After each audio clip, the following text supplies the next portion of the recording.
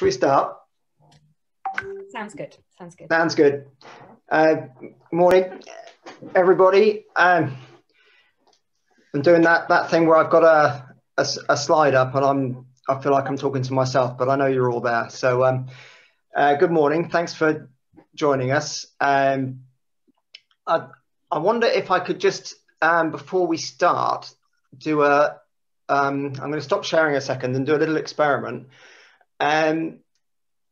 Can you see if you've received a copy of the report, either in digital format or in print format? Could you use the raise hand function just so I can get an idea who's already seen it?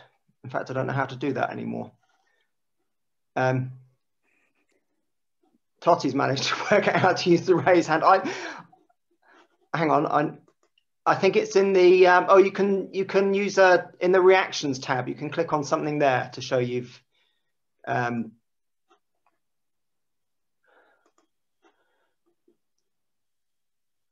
okay, so it's a mixture. I just wanted to get a sort of rough idea. So some people have seen it and some haven't. So I was just sort of wondering how much detail to go into various bits and pieces.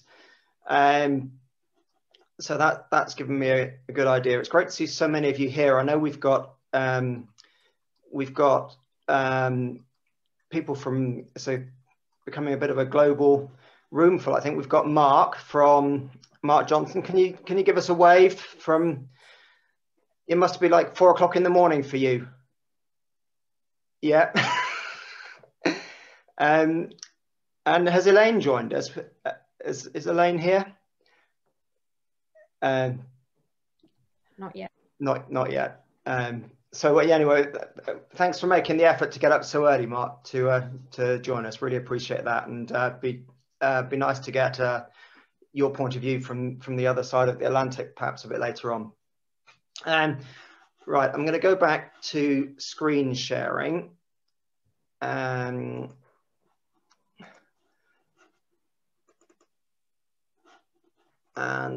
hopefully go to the next slide.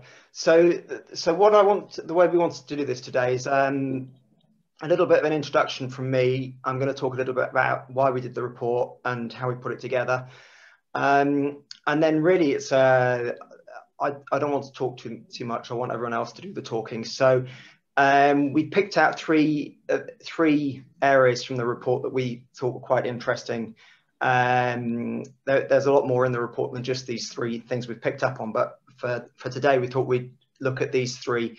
So I'll share some of the stats that we picked up in these three areas, and we'll have a talk about some of those. And really pleased that Kerry-Anne Payne is going to join us as a sort of guest and a additional speaker. We're going to be asking her some questions a bit later on, and then of course from the Outdoor Swimmer team we've got Ella and Jonathan. So I'm just going to kick off with a very brief introduction. So this is the report. This is the full report. I think mostly we've been sending out the highlights report, but we have got a full report available. And if after reading the highlights, people want to get hold of this, and if you can get in contact with Yvonne after, then we can arrange to get a copy to you.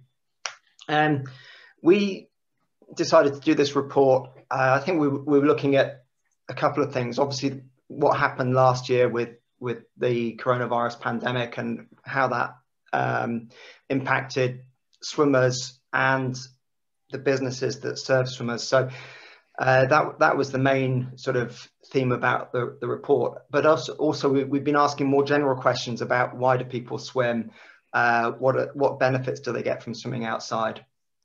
And so that was what we were doing, and the methodology we used. We ran a big survey in October and November last year. We had about 2,500 responses to that, asking people about their attitudes to outdoor swimming. So have we got anyone from Swim England on the call? Because they very kindly helped us get that survey out. So what I really appreciated about that, it wasn't just our readers. We reached out to a wider audience. So hopefully that survey represents not just people that read Outdoor Swimmer, but people who are involved in outdoor swimming more generally. So we're really pleased with the results from that survey, and I did a lot of digging around in the results there. And then we also spoke to a lot of people who work or are involved in outdoor swimming in various ways, and picked up their views, simulated all of that. We did some desk research as well, trying to sort of triangulate onto numbers from different sources to try to get a good fix on what's happening in various areas. And so that's all gone together in the report. So I'm not going to spend a lot of time going through all of that, but I do want to just share a couple of quick things before we go into the discussion. So I'm going to just go back to share screens again. So one of the questions we're frequently asked is, how big is outdoor swimming and how much is it growing? The source the sort of go-to source for something like that would be Sport England and their Active Lives survey, but that hasn't been updated. Well, it hadn't been. I don't know if it's been updated since we did the report, but when we were putting this together, it hadn't been updated since 2019 in terms of outdoor swimming. So we couldn't use that as a source. So we looked at a couple of other things, and one of them was the amount of searches on Google for outdoor swimming, wild swimming, open water swimming. I'd love to be in a room now, so I had a pointer so I could point it out, but you just have to see it on the screen. But you can see those are the 3 peaks for the last 3 summers. And obviously last year, not only was the peak a lot higher, if you look at where it kicked off, it started in April when first lockdown started. So not only is the peak higher, the breadth of the peak is much broader. So that really represented a big increase. We think about, well, between 1.5 and 3 times the number of people searching for things to do with outdoor swimming in one way or the other. So that one of the very obvious effects, I mean, anecdotally, people were telling us, oh, there's swimmers everywhere. We know once venues were allowed to reopen, they were very busy as well. And I think we've got a couple of people who are involved in venues who might be able to corroborate that for us a bit later. But that was just trying to put some numbers on what we were seeing and hearing. So that was quite interesting. And then I don't know if this made it into the final report in the end, but we asked people, so it was a smaller segment of the report, of the survey data, people who started swimming last year and why they started. And you can really see the effect of the pandemic on that. If you look at the bottom 3 bullet points on that, they're all referencing the pandemic in one way or the other. So 18.6 for their mental health and well-being while pandemic restrictions were in place, 23% because their pool was closed and they were desperate to swim any way they could, and 30%, as a sort of more general, had been thinking about it, and then last year that gave them the push to sorry, I'm just going to let Dave Candler in to go ahead and do it. So that was just a couple of things from the report. Then, okay, so then moving on from that, and where I wanted to really start the discussion and hopefully get a few other people involved, so it's not just me talking, is one of the things that we noticed. We've been doing surveys of our readers for the last 4 or 5 years. The response rate from women this time was 65%, compared with 50% in 2017. So that was quite a dramatic change, and I think that's probably reflected, talking to people who were involved in venues. We obviously didn't have any events, so we couldn't see whether that effect was reflected in events last year, but I think at venues that is something that people were seeing. And not only is it that more women appear to be swimming outdoors than men, it's that the women who do swim outdoors do so more often than men, and that's both in summer and winter. So I thought it would be quite interesting. We've got Kerry Ann. Are you somewhere on here?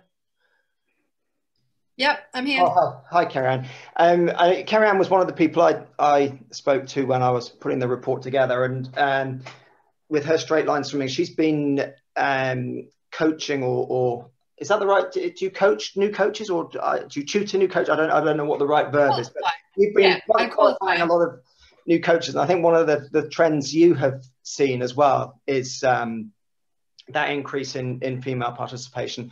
So it'd be quite interesting to hear from you. You know, you've probably been speaking to a lot of these people you've been qualifying, and whether you had any thoughts on, you know, whether that what we've seen in the numbers, is that what you've seen out in the real world, and whether you had any thoughts on absolutely. So last year, 2020, so from April to October, was, I guess, my season for qualifying coaches. And so last year I qualified, we put 118 people through the qualification. 8 of them haven't done it yet, just because of things that happened last year. But of that 118, 82 were women, 34 were men. So, you know, there's still a lot of men wanting to become open water coaches, but I'm definitely seeing a massive number of those. So 82, I wish I'd had time to figure out the percentage of that, but I'm not particularly good at maths. My spreadsheet says 82 women. I was just going through the 2021, through the winter ones. I haven't quite managed to get those numbers, and I'll write the numbers up in the chat in a second. But essentially, what I've seen, certainly over the last 3 years since I started doing this, that there's been a huge increase in the last 2 years of women wanting to become open water coaches. And I'd say 8 out of 10 of those women are doing it because they want to pass their passion for open water swimming on.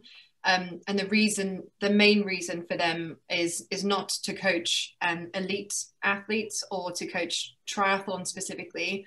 I always encourage them to step into that world as well, but most of them are looking to encourage swimmers to get in. So people that are either afraid of open water or wanting to just kind of learn how to get into open water swimming is, I'd say, one of the reasons why a lot of women are coming to me. Maybe it's just me specifically, but coming to get the qualification, to get the confidence, to get everything that they need in order to take people into the open water, but more from the participation side of it than the competition side of things, which I found quite interesting. And I'd say most of the men that have coached have probably gone on or want to go on to coach more of the triathlon type of open water swimmers, taking on events, that kind of stuff. So it's been really interesting, but definitely a huge rise in women, more so over the last 2 years. Yeah, I think those in the full report we looked at some of the differences between what men and women are looking for in open water swimming, and I think that, I mean, it's not huge. You know, there's a big overlap, but there is that distinction that there was a sort of higher percentage of men who were in open water swimming for the competition and the challenge compared with women, and women were health and well-being and sort of general connection with nature, being outside, all of that came through quite strongly. One thing I forgot to say at the beginning, although I had got it in my notes, was if you want to get involved, if you want to ask questions either of me or of anybody else or make a point, if you could use the chat function. Jonathan is hopefully monitoring that. I don't know if anyone's, I can't see the chat right now, but Jonathan, if Jonathan is there and monitoring that. So if you've got anything, you know, if you want to jump in with anything, please use that, and we'll try and bring you in. Well, as no one has yet, the other person I wanted to bring in on this topic in particular was Ella, who's a contributing editor at Outdoor Swimmer, and she also runs her Dip Advisor business, where she's been taking through Dip Advisor, she introduces people or takes people on swims, and I think you've also seen that within your Dip Advisor work, the high percentage of women that are coming through, is that something you'd say was a feature? Yeah, hugely. I mean, I actually did some maths last night, and 94% of my customers in 2020 were women, which is significant really, because I offer all sorts of swims, long distance, short distance. And I think, I mean, part of it is, you know, a lot of women come to me because they are self-conscious or worried, and I guess I have a reputation of being quite sort of open-minded to all sorts of abilities and body shapes, etc. So I know an awful lot of women come to Dip Advisor because they feel a bit worried initially, but I think there's some other factors. I think, you know, I'm not saying men aren't social creatures, they absolutely are, but we do know that women traditionally are more sociable. And I definitely have seen, particularly in swimming groups that I swim with, an increase in women, because it is a chance to socialise and meet like-minded people. And I think the report has demonstrated that an awful lot of men swim because they enjoy swimming, just because they like it as a sport, as a form of exercise. But also they use it as a way to challenge themselves and push themselves into events, which is often not the way women come to the sport. They do, and they might then go on to do it. But I think definitely from even traveling the country for the magazine, I find that an awful lot of groups formed because one person or woman wanted to start a group and then asked a friend who asked a friend who asked a friend. So I think there's a definite social element there. And also that it doesn't take very much to go for a swim. You don't, you know, to go running, it's quite a big task, isn't it? It naturally, going for a run with someone when you're particularly unfit or not quite in shape is quite hard, but going for a little swim with someone is actually a lot easier. So I think it's a lot more accessible.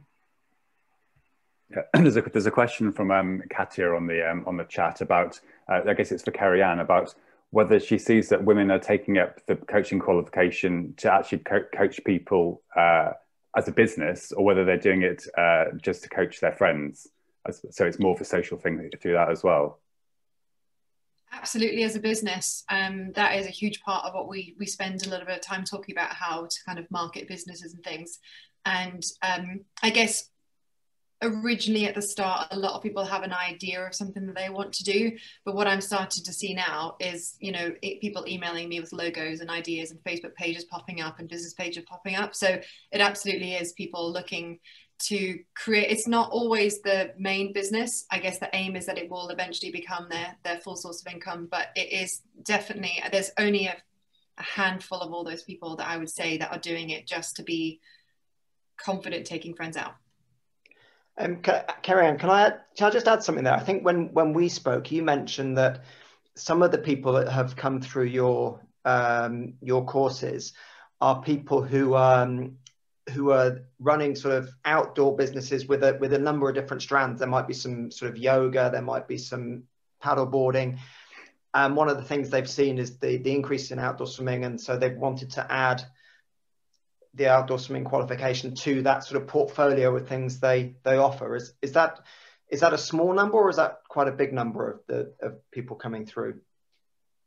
I'm certainly seeing more of that now. I guess it's what we're starting to see are venues as well. Venues coming and asking to put some of their lifeguards or people that would be doing some coaching through the qualification. So there's like a venue side to it. There's people that already run either, as you say, businesses where they're doing paddleboarding and yoga and outdoorsy exercises. I've definitely seen a lot more of that, but I'd still say the huge majority are mainly just looking to do open water coaching as an offering, or as a business that they're doing solely as that. But there's definitely a rise in the combination. So even some of the people own like barns and holiday cottages and things like that, and they wanted to be able to offer a guided swim if somebody or if a group were coming to stay there. So it's definitely, a lot of people are coming to it from many different angles, which is great. Jonathan, is there anything else coming through on the chat that you wanted to pick up on now, or should we? No, that's it for now.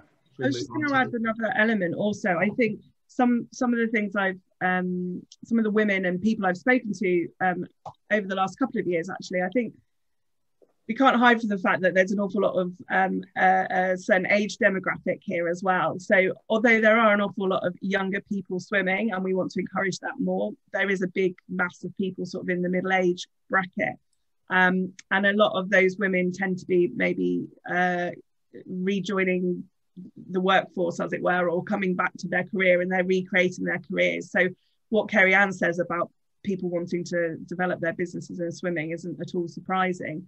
But I think also for a long time, swimming was seen as kind of dirty and outdoors in rivers and stuff, and unclean and unhealthy, you know, and sort of a bit wild and stuff. And I think there has been a bit of a rewilding of women who have sort of been given permission to just kind of go out there and do what they want more. So I think there is a little bit of a feminist quality there as well.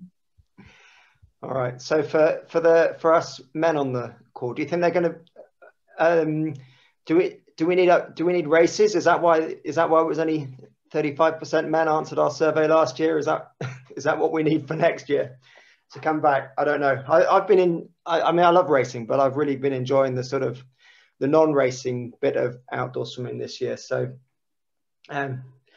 anyway, I want to move on. So I'm going to quickly just share my screen again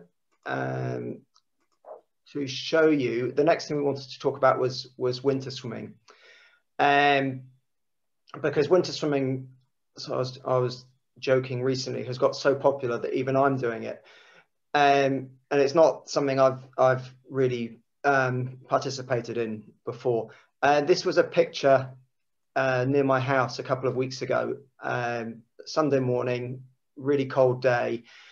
And this is just a small portion of the people who were getting into the river near my house.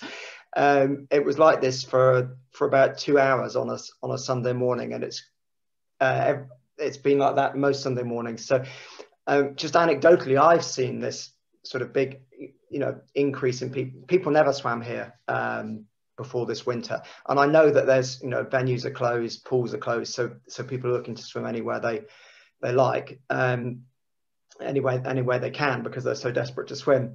But I also know that a lot of people that are swimming have not swum outside in winter before. So just anecdotally, I've seen that. And then some of the numbers that came out of our surveys back that up.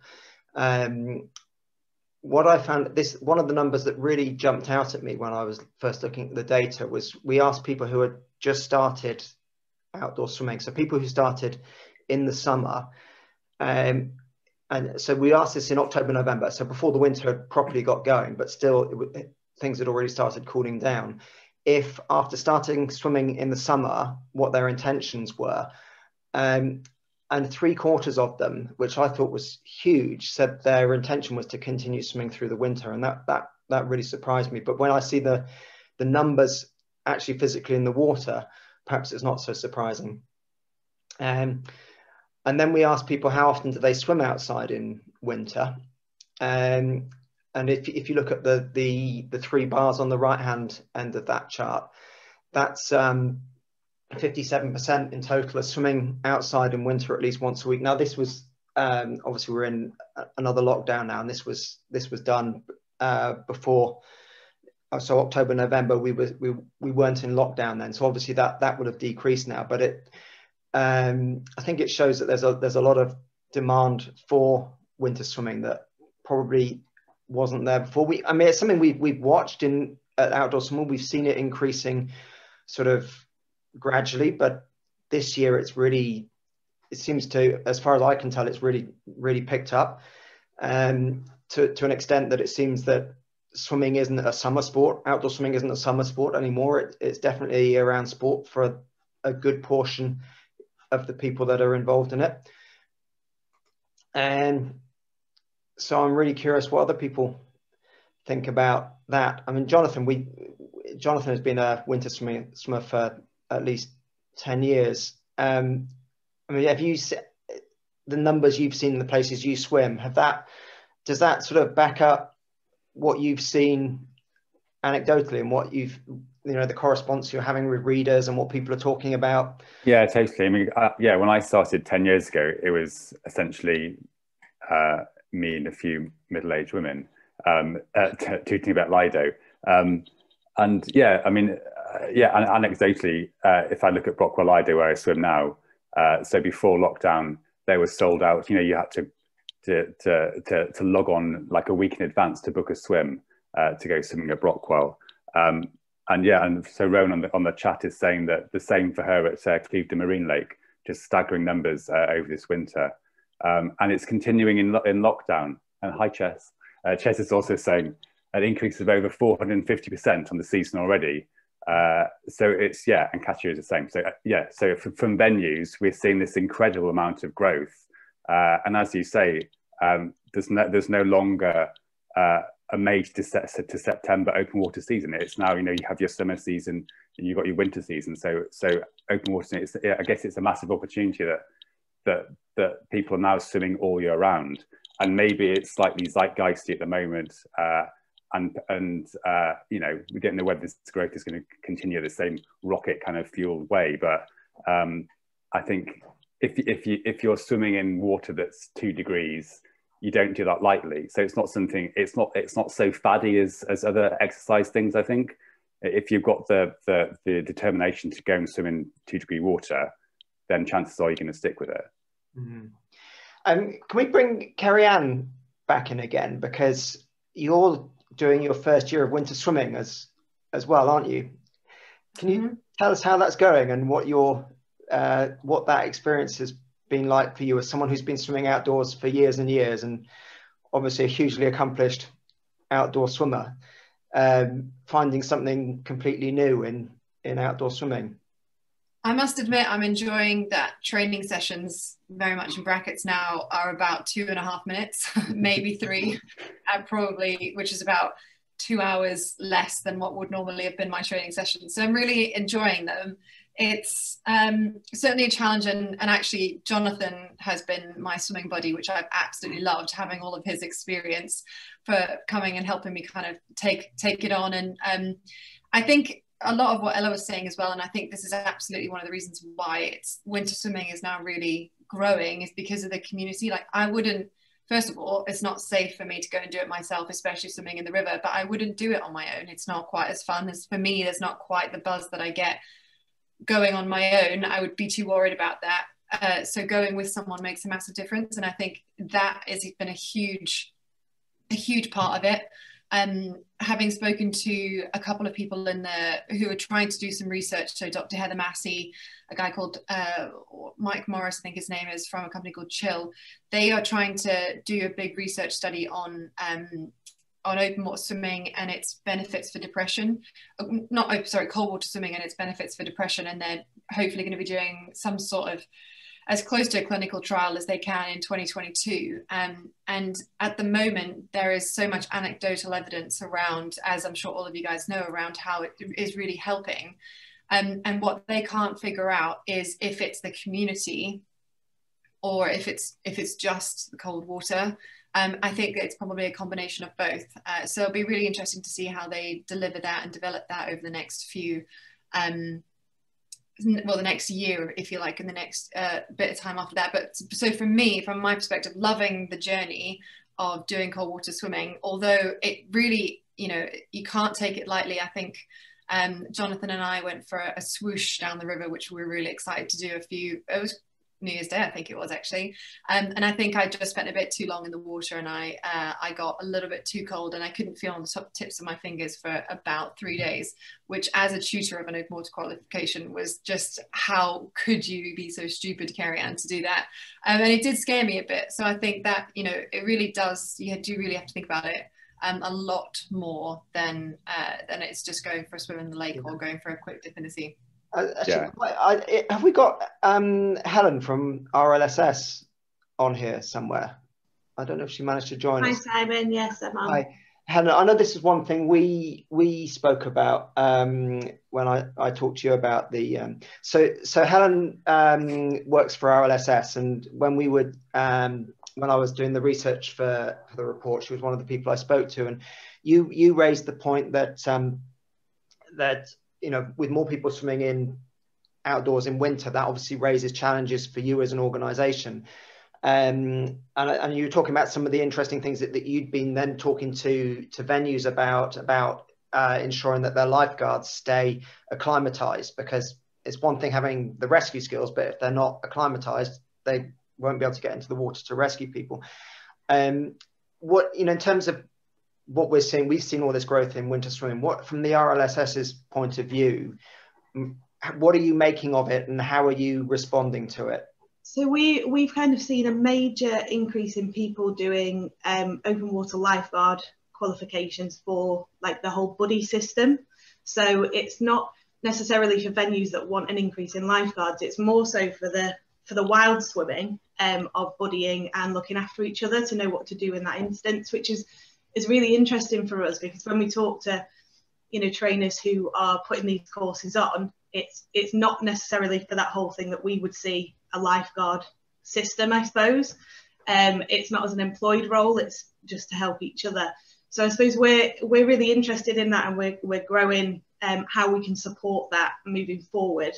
But also, with the cold water guidance, it's really important for us to think about the trainer assessors and how they deliver that for lifeguards, because some venues this year have gone all the way through, and hopefully we've been able to support them in some way to make sure that that's remained as safe as possible, but also safe for the lifeguards, which has been forgotten about in some instances, where you're getting your swimmers in who are coming in every week, maybe once or twice, but the lifeguards haven't gone in for maybe 10 weeks because they don't like to swim in cold water, but actually they're the response for the people if somebody is in difficulty.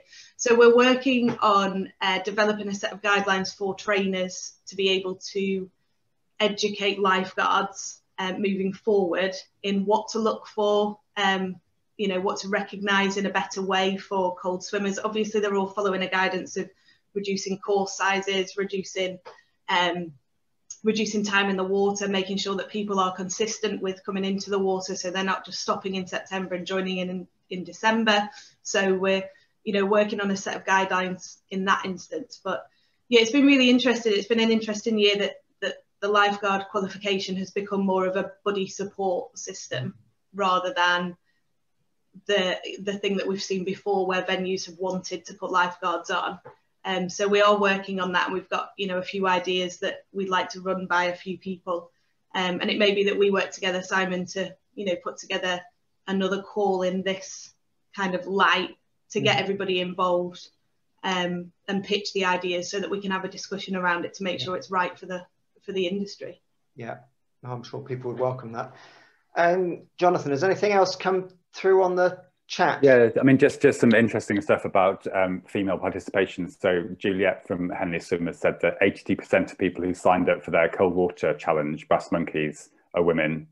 And then Katya saying that of 90 participants who went on a winter swimming course at Queenford Lakes, only 4 were men.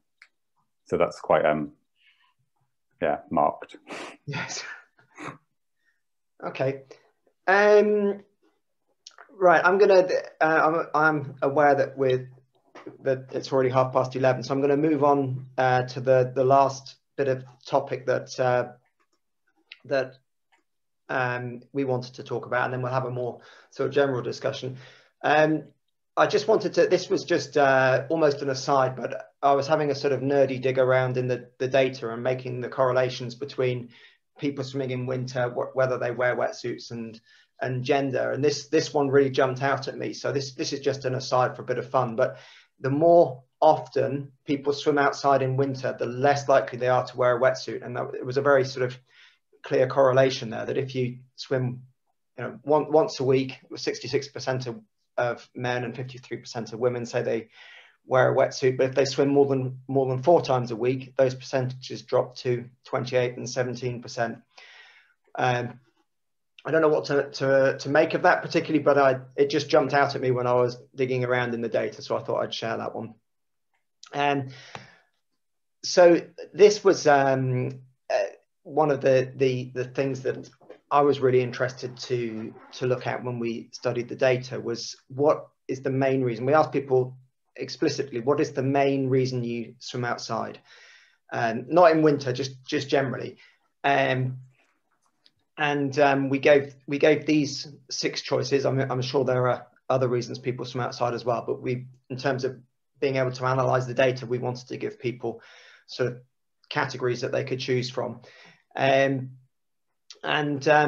one that obviously really jumped out, was much higher than all of the others, was health and well-being, and that's for both men and women. You can see there are some differences between men and women. For example, in races, that's 10% men and 4% women. So there's some difference, that's quite a marked difference there. And on the social side, 9% women and 4.3% men.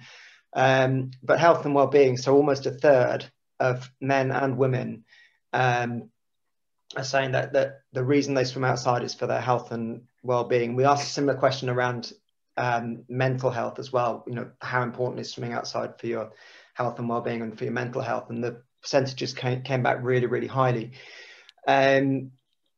So there's obviously something, and I think, Carrie-Anne, you were talking about this just now, and the cold water stuff, but I think it goes beyond just the cold water stuff. I think it's the whole thing about being outside in nature, exercising in green spaces. But there's a really big health and well-being agenda, and the huge importance that people attach to health and well-being and linking it to their outdoor swimming. So I'd be really quite curious to hear, whether that's,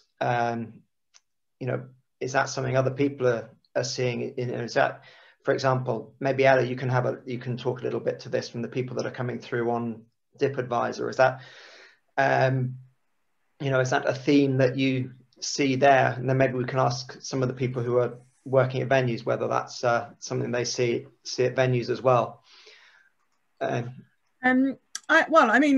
Listen, we've seen it in the news. It's all over the telly. It's on the radio. It's in the paper. You've been all over the news, isn't it? Yes, it's usually me. Swimming is great for your mental health. Have you heard? I always say to people, ultimately, we know that physical activity is a huge benefit for us, isn't it? Physically and mentally. And that doesn't mean if you suffer from depression, you're going to be cured. We all have a mental health. Often, I think if you haven't ever experienced depression or any mental issues, you think I don't have mental health, but everyone has mental health. Our general sense of well-being is about being able to be resilient, being able to cope, all that kind of stuff. So I think physical activity, doesn't matter what you choose, is going to make you feel better. I think if you take that activity outside, like you said, fresh air, natural daylight, engaging with the natural environment, again, huge benefits. It reduces the cortisol levels in our bodies, that fight or flight hormone. So I think lots of people talk about it because perhaps some people are returning to exercise after maybe not doing any kind of exercise. So they're sort of going back to swimming because it's easy to get back into. Once you've learnt to swim, it's something that's low impact. If you've suffered from injury, if you're overweight, if you are looking for social interaction, it's quite an easy, accessible thing to get into. So I think that's why some people sort of return to the sport and then are like, wow, I feel amazing. So I think there's lots of different factors there. But yeah, we all feel great doing it. That's why we do it, right? Yes, well, it works for me. Have we got, I'd like to, did I see Rick Kiddle somewhere on this Zoom? Did he manage to join us? Is Rick here? Or yeah, hiya. Hi, Rick. You've been involved in running outdoor swimming venues for years. Don't even say how many years you've been involved in venues of one sort or another. Do you think this is something that's changed over, that you've seen people coming through? I guess initially when you were running venues, it was a lot of triathletes you had who were swimming because they had to for triathlon. Have you seen that sort of shift over the years that you've been involved in this? Yeah, it's unbelievable. Obviously, when I started over 25 years ago, there was predominantly there seemed to be triathletes sort of doing emergency training for their triathlons. But yeah, the shift is enormous, and the stats that we've been looking at have been incredible in terms of the growth. And both male and female, have grown enormously. And what's the interesting thing for us is that we're wondering how many of those people are we going to keep if everything goes back to normal. So we've been working really hard on how to improve the customer journey and sort of retain the people that have left the sort of confines of the pools to come and swim in open water. So yeah, I mean, the stats that I've seen pop up are accurate, and you know, we're on the crest of a wave, if you like, and hopefully we can maintain and grow, and you know, it's going to give everybody in the industry more security in terms of longevity if it's commercial. So I think, you know, that's kind of the underlying bonus for us all of you know, where we are at the moment.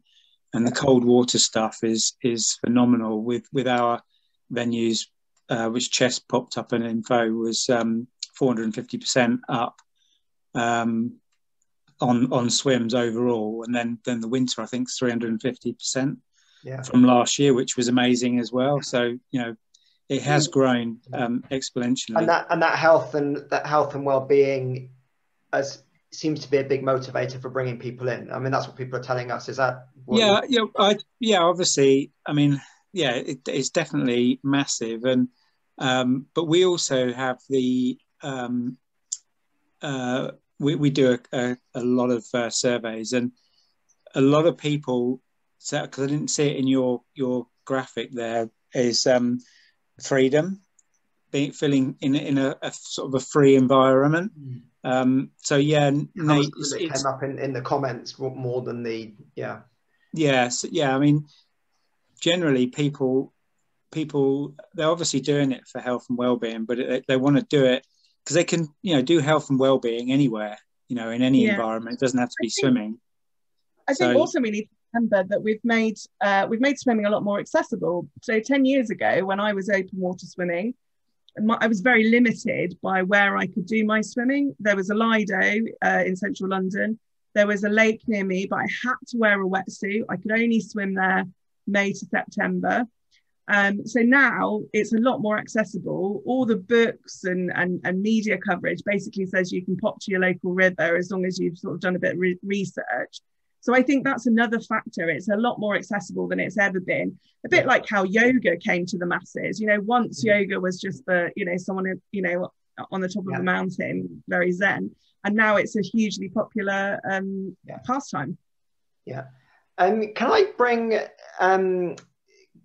Gabby Hay from Swim England, or one of you? I don't know. Is it just you from Swim England? Or yeah, there's a couple of us, but we can always bring them in. You know, in terms of what you've seen, what we've shown you about the growth in outdoor swimming, the motivations for people doing it, from the point of view of the NGB of swimming, what does that mean for you, and in terms of how you're responding to this, and you know, what are your plans to sort of serve the I think traditionally we, as an NGB, we've always been seen as maybe this, we obviously look after pool swimmers a lot, and more the sports side of open water swimming, so actually the competitive side.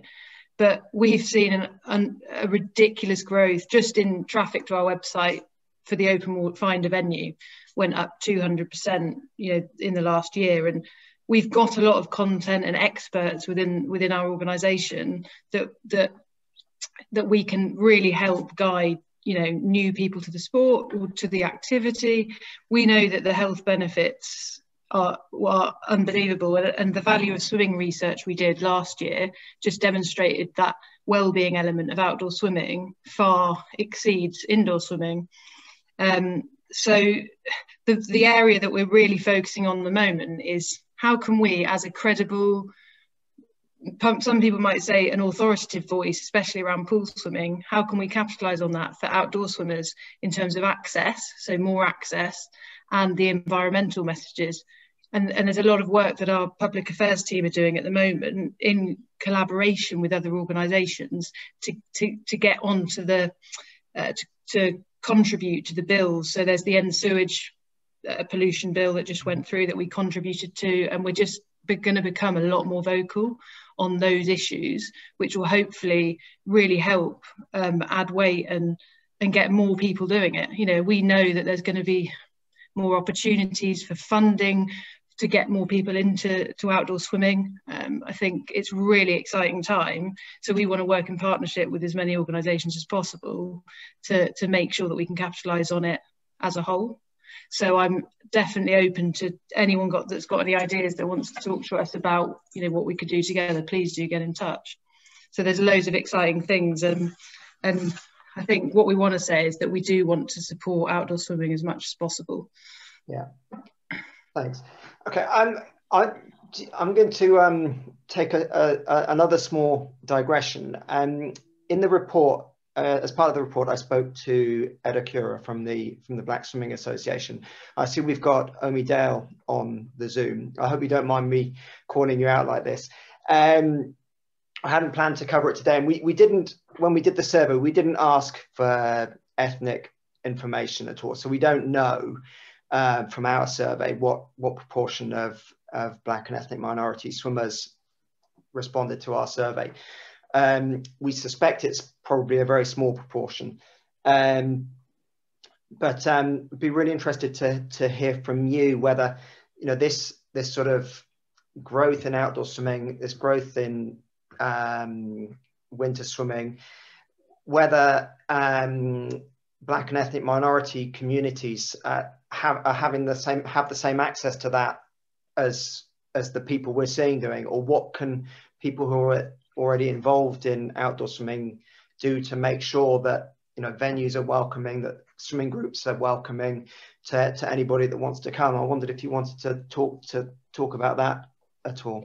Yeah, sure. I guess a lot of what we're seeing with outdoor swimming at the minute in terms of representation and with ethnic minorities is very anecdotal, and it's definitely something, both in the capacity of Black Swimming Association and my personal capacity, I've become more interested in. But yeah, I would say anecdotally, it's even less representative than indoor swimming. And this is definitely something we should be looking into. But I think, you know, there are additional barriers that come with outdoor swimming that aren't necessarily present with indoor swimming, in terms of knowing where to swim, having open venues towards, you know, nearby. For example, many people, like in inner city areas, simply, we don't have any open outdoor clean water sources at the minute. So I think there's definitely been a big divide during the pandemic itself. But yeah, knowing where there's safe to swim, knowing what kit you need to have, which is often much more expensive than those you would just need in a swimming pool, especially if you want a wetsuit, hats and gloves. Yeah, and I just think, yeah, the barriers that exist in pool swimming are heightened when you go to outdoor swimming. So, you know, and from my personal, you know, when I go swimming, I'm very often the only person of colour in outdoor swimming. So yeah, it's definitely something I think we have now got a renewed focus on, as the pandemic has pushed so many people towards outdoor swimming. But yeah. Okay. All right, thank you. Sorry to call you out without any more. No worries. That's okay. Jonathan, what's coming through on the chat? Well, I mean, I guess just to circle back to mental health, and also, I mean, Omi and I are going to be, just a bit of background, Omi and I are going to be mental health swims hosts in South London. So we're going to be working together on that. But I guess that's also just part of this big movement, this big driver of people who want to look after their mental health getting into swimming. And so Chess says that lots of people from different groups with different kind of mental health problems have been going to Love Open Water, and the same from Rowan, who coaches at Clevedon. Lots of people are coming to her because they want help with how they're feeling after the pandemic. And then moving on to kind of like to keep people in the sport after the pandemic, which Rick was talking about. So Kerry-Ann saying that educating people that they can do their fitness swimming in the open water as well as in the pool.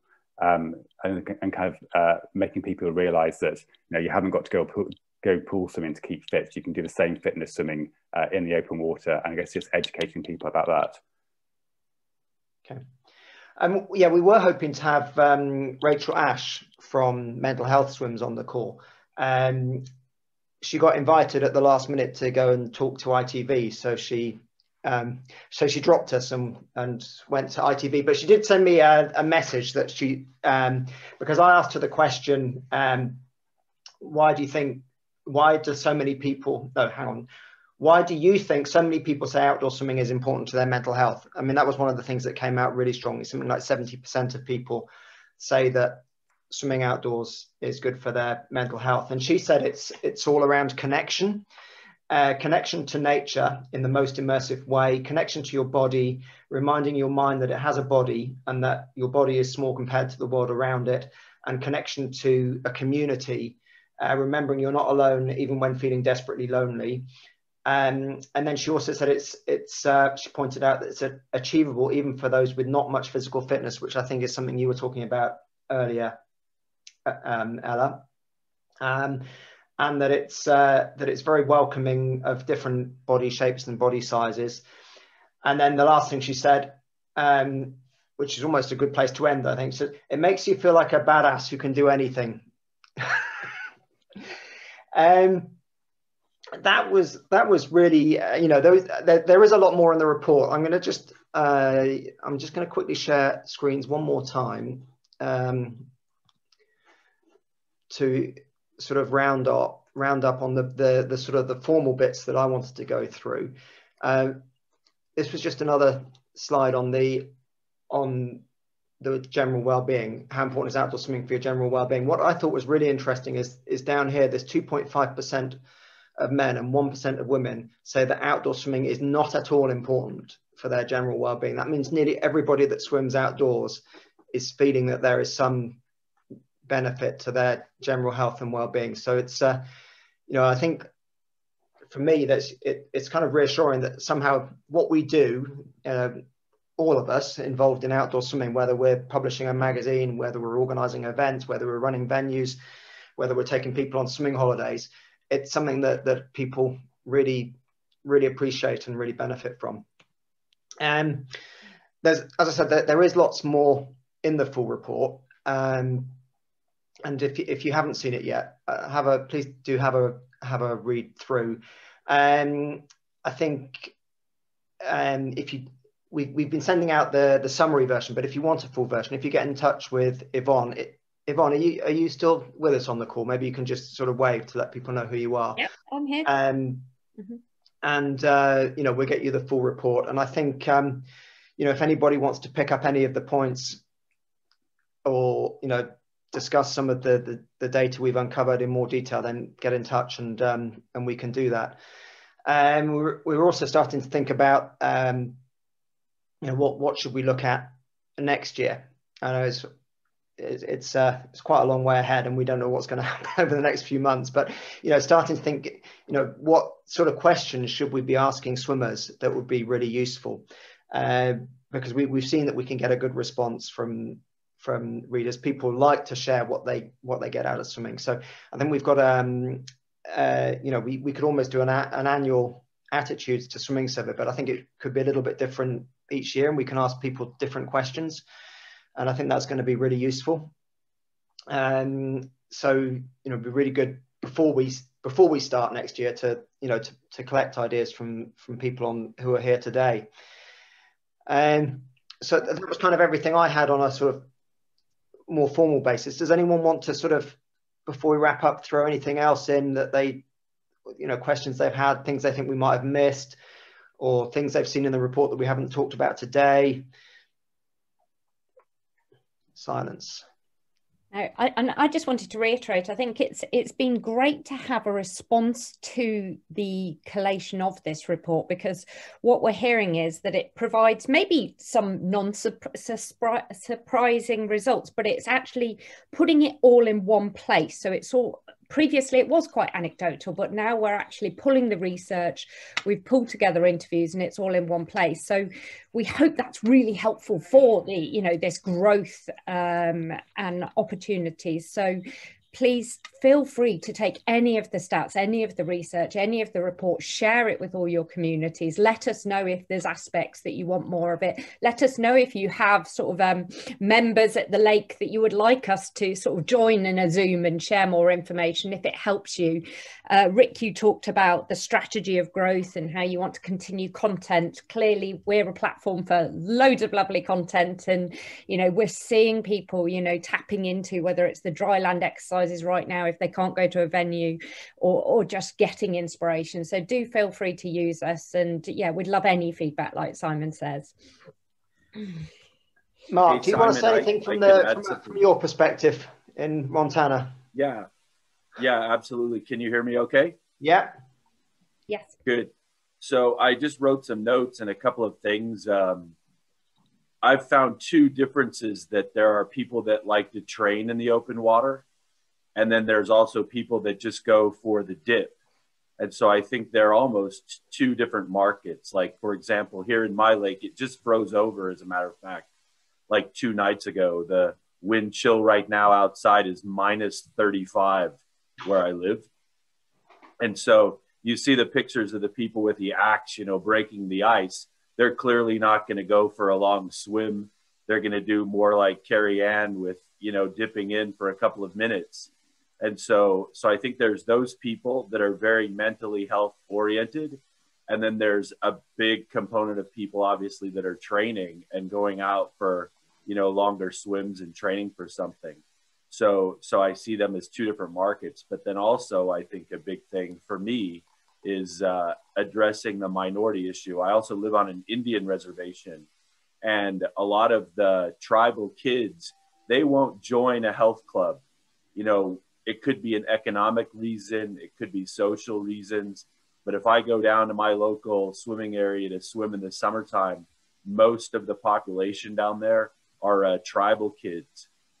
And so to convert some minority populations that maybe are economically disadvantaged to have open water swimming where they're not paying for a health club, they're not paying for a pool, it's a big opportunity for families and people that just don't want to afford the expense of, you know, a monthly fee for health clubs and whatnot, and they can swim at any time in any place.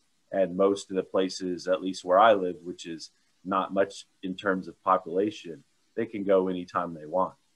So just kind of there's a big cost advantage to open water swimming. Yeah. Anything else come through on the chat there, Jonathan? Yeah, just Jess saying about improving accessibility and affordability. So whether that's wetsuits manufacturers making you know, more affordable wetsuits, or wetsuits in a greater range of sizes, and venues offering opportunities for education to get you know, disadvantaged kids into the water. So I guess improving, yeah, especially for young people, she's saying. Yeah, so just improving accessibility to different groups. If I could just say one last thing, again, from my perspective, I think the amazing thing about open water swimming is that there are so many different things that people can do with it, as you know, as Mark was just saying then, which kind of jogged my thinking. And I say this to the coaches that I coach all the time, is that people are not always going to just do one thing. There'll be maybe an event that they take on. There's a 5K event coming up, 10K channel swim, and then they might take a bit of a break from doing full-on proper training, but they'll still miss the communities. They'll still want to be part of the group of people. Then there's people, you know, taking on the Henley Swims Brass Monkeys Challenge, and that's something that's we've not really got anything else to do right now, so let's take that on. That sounds like a really good challenge. It's very much community based. So I think the amazing thing about open water swimming and how far it's growing and how fast it's growing is, I think, because there are so many different events. It's a bit like the events in a swimming pool, the 50 freestyle all the way up to the 1500 and everything in between.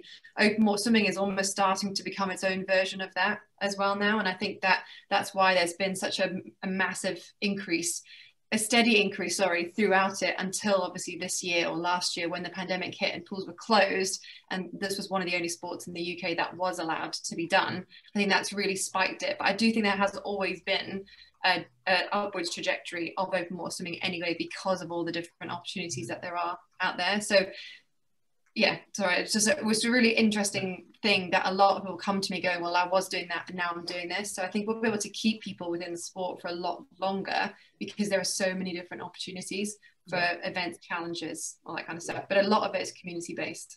Yeah, no, I really, I really hope people will stay, and and not just for our sake as a publisher, but I know that the event companies had a really difficult year last year. I know the swim holiday companies had a really difficult year. I'm hoping that the people that started swimming last year will start looking for what are we going to do with this new thing we found? Are we going to go on holiday? Are we going to do events? Are we going to do challenges? And they can explore all the brilliant things that people have created around outdoor swimming. So I'm quite excited for this year, actually. So hopefully we can vaccination roll out soon, we can get back in the water, and spring will be here, and hopefully it will all be lovely. That's what I'm hoping for anyway. And it's really great that so many of you could join us today as well to talk about the report. And yeah, please please get in touch if we haven't covered everything that you wanted to hear today. Yes. Simon, I think if it's hello, can you hear me? Yes. Sorry, I can't see who that is. Oh. I can hear a voice. John CR. Oh, hi, John. Yeah, hi there. Very, very interesting conversation with everyone. And I don't know if everyone realizes, but I'm involved in the International Winter Swimming Association. We organize the events throughout the world, and every 2 years we have our World Championship, which would have been last year. Sorry, it was last year, and we've got one next year. But I just think all I wanted to say is that in Europe, the idea of the connectivity between nature, the connectivity between the local sort of individuals meeting together often in pretty ghastly or very, very cold circumstances. So that connection is absolutely critical and is very, very well founded. So the fact that in the UK we are in a way catching up is wonderful, because it's the barriers to entry are, as you say, one hopes we can keep them low, but more importantly, the correlation between well-being and also the idea of, you feel very vital at the end of a swim and you've enjoyed your swim, but more importantly, it's fantastic for mental health. And I think my friends in Estonia and Lithuania and even in Siberia as well would all agree that that's a very, very important factor. So and I hope that as a consequence of this ghastly pandemic that we've gone through, that we can retain people that can be welcomed to carry on this extraordinary pastime of just being in water and being with people. And I think that's all to be very much. I like you, Simon. I very much look forward to it. Yeah, thank you very much. Okay, I think we've gone on for an hour. I think that's what we were intending. So I think we're going to, unless anyone has any final comment, I think we're going to close it there. You know where we are if you've got more questions. All right. Thank you very much. Thank you so much. It's lovely to see you. Thank you very much. Thank you, Simon. Have a good day, everyone. Take care. Thanks,